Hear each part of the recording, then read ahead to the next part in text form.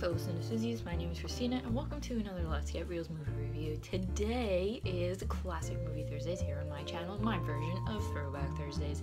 Today's movie I will be reviewing is Third Finger Left Hand from 1940, starring my favorite, Myrna Loy, and another of my favorites, Melvyn Douglas. Third Finger Left Hand begins with a view into the office of Margot Sherwood Merrick, played by Myrna Loy. She works for a magazine, and she's the editor. She has a lot of power, a lot of people flocking around her, and she's got a good job. She likes her life, and apparently she's married. I say apparently because her little story that she gives everyone is that she's married to a guy named Tony Merrick, but he's never around, that she just had a fling and that he's off somewhere and she can't get a divorce because nobody can find Tony Merrick. Margot tells this story so that the boss doesn't hit on her and other men don't hit on her, and they leave her alone to do her job.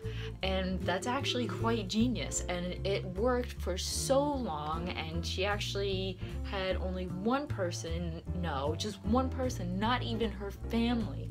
And the only reason she had this person know is because she had him write letters that were supposed to be from Tony and sent to the office.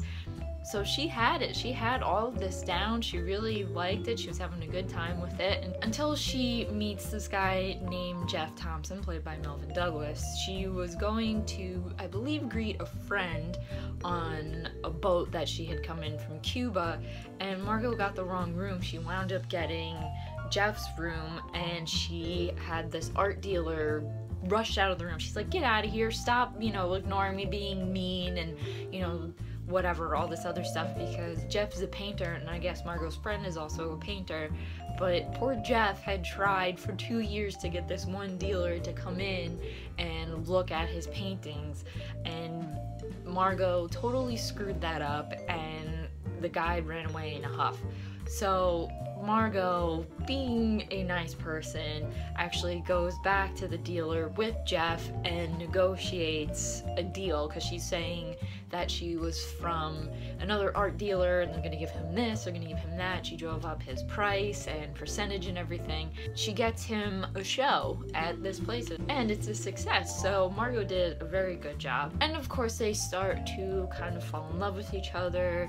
Margot really likes him, and she was probably going to explain the whole deal, but when they're out to dinner one night, one of her drunken friends, a male who really likes Margot and is always trying to ask her out and everything, lets spill that she's married, and Margot just goes along with it and doesn't want Jeff to know. Jeff really liked Margot, and he could tell that she really liked him.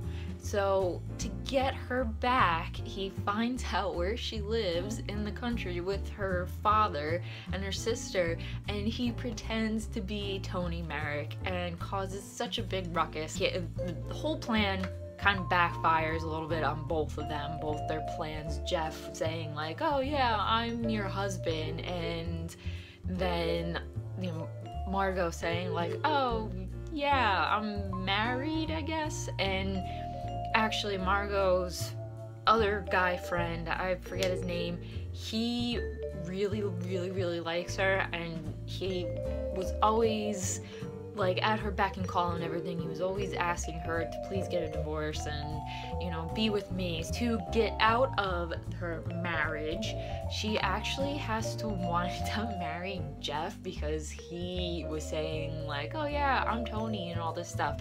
But she can't go and say like, "Oh, I'm not really married," because she's well known and the family makes a lot of money, and like everything just backfires. And of course, again, they really do fall in love with each other, and at the end it's this whole nice thing, and she agrees to marry Jeff. Myrna Loy and Melvyn Douglas are wonderful together in this movie. I think Myrna Loy could have had chemistry with a broom. She was just that kind of an actress. She was so good with whoever she was paired with, male or female, and her acting was just phenomenal and comedy, dramas, anything, because Third Finger Left Hand is definitely a mix of comedy and drama. It starts off as a comedy, like very light comedy, and then you have the drama of Margot and Jeff needing to get married, but they don't really like each other, or they do, they have feelings for each other. Kind of gets a little crazy. My favorite scene in this movie, and possibly like one of my favorite Myrna Loy scenes ever, is when they are at Niagara Falls because they have really gotten married so that they can get a divorce, and they're like on their honeymoon and everything, and they see somebody from Jeff's hometown, so he's saying like, oh hi, you know, oh how you doing, how's everybody at home, and all this stuff. And then Margot is like, he messed with me, I'm gonna mess with him so good. And Myrna Loy puts on this great kind of like tough girl accent. You know, if you know anything about Myrna Loy, she's very like almost snotty looking in some ways, and she's very like proper, even with like doing comedy and everything. And apparently I read that this was Myrna Loy doing an impression of Jean Harlow, who's one of her best friends, and it is one of the funniest things ever. She was like, oh, my folks own a butcher shop in Brooklyn or something like that, and she was just like really being super fresh to get back at Jeff for being such a pain in the ass with her family and everything. And oh my god, it's just hilarious. Like, it's something you would never think Myrna Loy to do, and she's like, I'm not a tightwad, or you know, it's like just putting on this really funny accent. I think she was trying to do New York, but you know, you can, if you've seen Jean Harlow, you would definitely know who Myrna Loy took her inspiration from, and that she definitely took it from Jean Harlow. I love that scene so much. I remember seeing that scene on YouTube before I saw the movie, and I could not wait to see the movie because of that scene. And it was so worth sitting through. This whole movie's worth sitting through, but it's worth sitting through for that specific scene. I'll leave the link to the scene below, and definitely go and watch it. Melvyn Douglas is fantastic too. I really like his movies, but I've been kind of seeing a little bit of a pattern with his movies lately. His characters, they play like the big joke really to get the plot going, but then his characters like can't handle the joke being played back on them. Like, it's like a double standard, and that really pisses me off. Like, I understand this was a movie in the 40s, but like, oh my god, the double standards are just so outrageously annoying. And I know it's not his fault, he's not writing it, but like, I just been noticing that plot with his movies and his characters, and that's getting a little old and a little frustrating. But as I said, it's not his fault, and he does a great job with whatever he's given. Third Finger Left Hand is very funny, very well acted by both Myrna Loy and Melvyn Douglas, and all the cast of characters and actors, they were great.